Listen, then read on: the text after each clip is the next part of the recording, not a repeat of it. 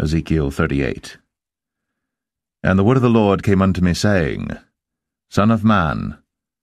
set thy face against Gog, the land of Magog, the chief prince of Meshach and Tubal, and prophesy against him, and say, Thus saith the Lord God, Behold, I am against thee, O Gog, the chief prince of Meshach and Tubal, and I will turn thee back, and put hooks into thy jaws, and I will bring thee forth, and all thine army, horses and horsemen, all of them clothed with all sorts of armour, even a great company with bucklers and shields, all of them handling swords.